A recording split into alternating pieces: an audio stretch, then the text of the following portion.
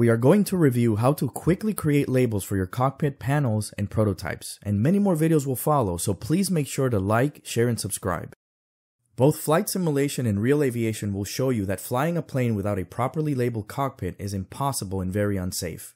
When done professionally, as we can see in this throttle, or this landing gear, this is called laser engraving or etching, and it looks like this.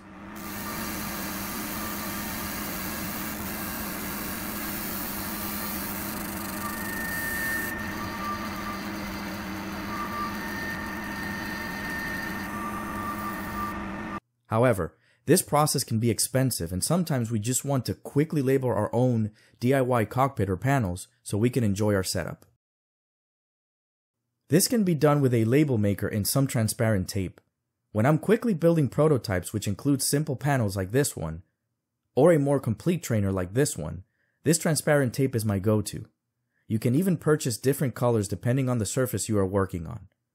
This panel right here came from an actual airplane, and we can see a few labels I have printed out with decent results.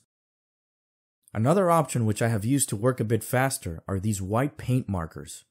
You can use stencils with shapes or letters, and these quickly give you an idea of what the final product will look like without wasting many resources, like this tail number I just drew in.